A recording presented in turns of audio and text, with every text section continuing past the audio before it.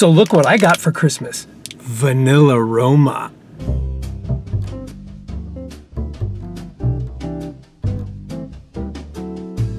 Well, it's Tuesday.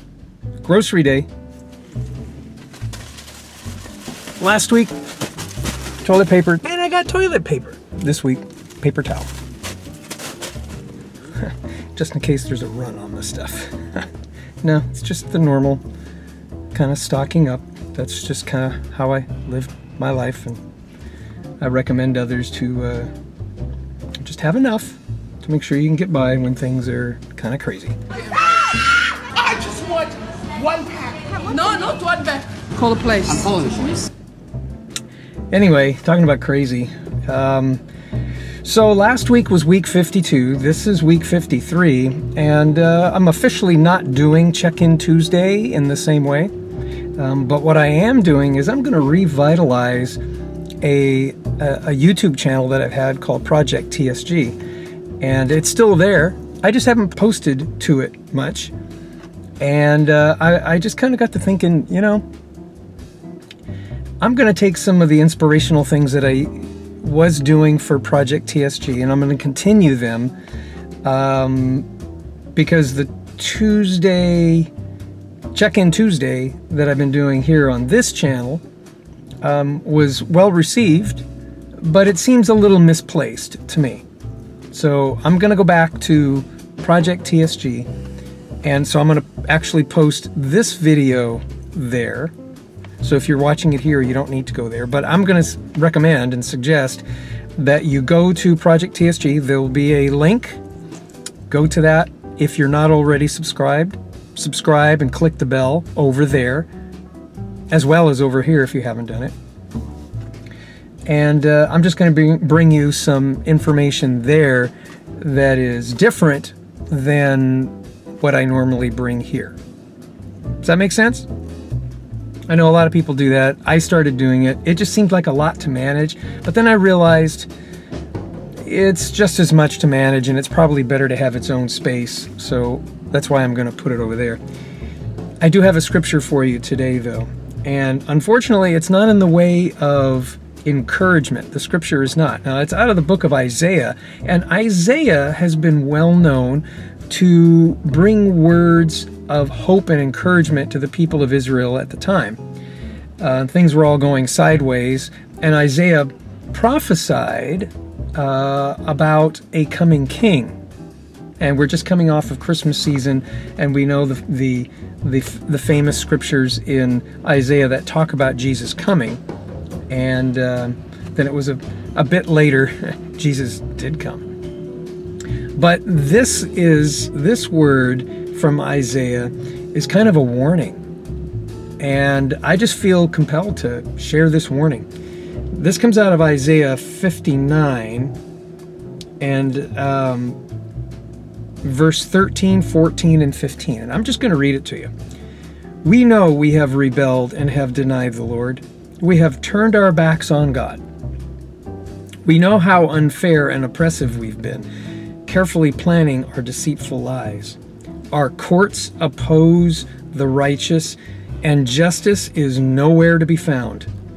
Truth stumbles in the streets, and honesty has been outlawed. Yes, truth is gone, and anyone who renounces evil is attacked. Boy, history does repeat. We're in that kind of a place right now where truth is stumbling in the streets. It's like you're trying to get truth, I mean real truth. I'm talking about the things that Jesus would have us say, and it's getting difficult to get it out there. The literal translation here, even though in this particular translation it says truth stumbles in the streets, when you literally translate it, it says the truth daughters in the square. So what am I supposed to believe? You know, when people are speaking, are they actually speaking the truth? Because right in the next line, it says honesty has been outlawed. So when you try to speak the truth, it's not going to be heard. But when the non-truth is being spoken, it's going to be heard. Does that sound familiar to you? It does to me. We're living in that time. Once again, this isn't the first time, and it may not be the last. However, it sure does feel like it. We may be in a time where there's no turning back. Some may say, we've turned the corner and things have radically changed. Goodbye to America, or at least the idea of America, where things, you could speak truth and it wouldn't fall down, it wouldn't stumble, it would be listened to. Now when you speak truth, nobody pays attention to it. And why? Because there's so much non-truth. How are you supposed to discern between truth and non-truth? So it all goes to the wayside. It's weird, huh? I'm going to encourage you. Take the Word of God, read it, listen to what Jesus says, take it to heart, live that way, and disregard anything you hear when you turn on Main Street media or read things in the newspaper or magazines or things that come across your news feed. Just disregard them. Use the Word of God as your standard. Okay? I mean, it's held the test of time. Isaiah talked about it thousands of years ago, and it's happening again. So why wouldn't we turn back to that text? The text that proclaims truth. All right, that's all I got for you.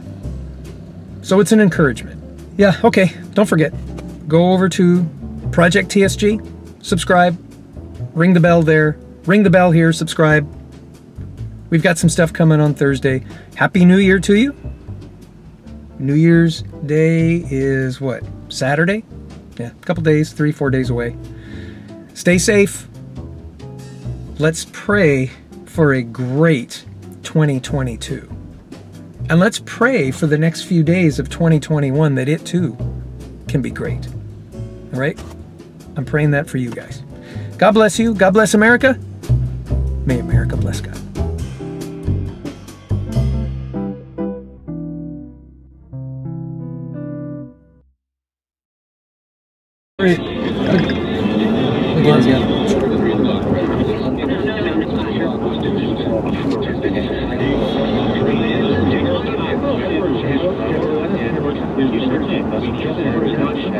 Just with that, don't really just